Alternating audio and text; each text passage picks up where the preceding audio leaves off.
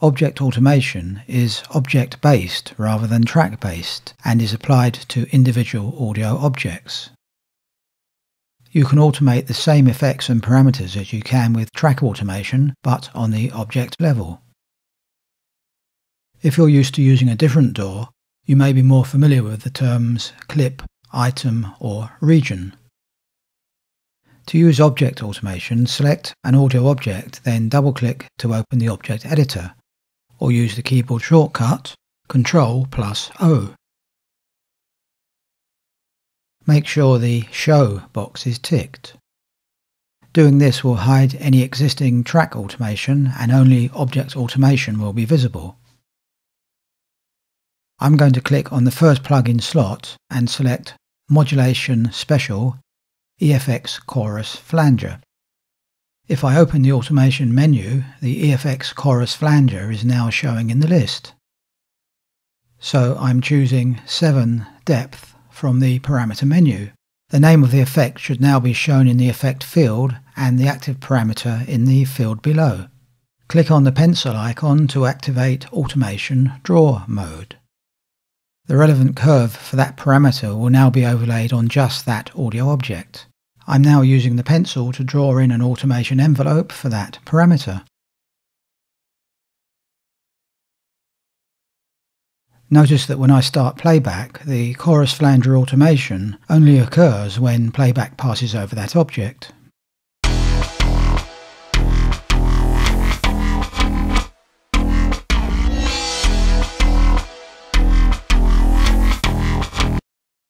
If you want to automate another parameter, choose it from the list and the curve for that parameter will be selected.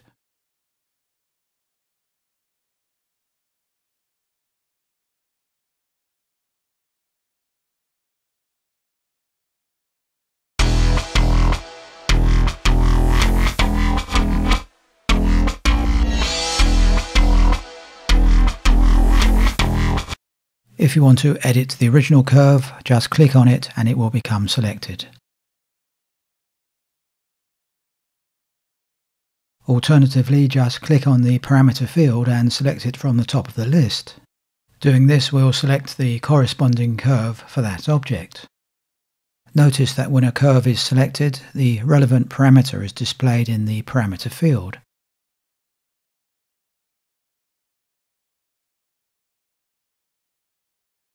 When you finish drawing in your automation, make sure you remember to deselect the pencil tool to return to your usual mouse mode. Because this automation is specifically object-based, you can move or copy objects anywhere in the VIP, and the automation curves are retained along with any other object settings. You can even save individual objects. To do this, go to the menu item File, Save Object. You can then load the saved object into the existing project or to another project. To do this, go to the menu item File, Open, Object.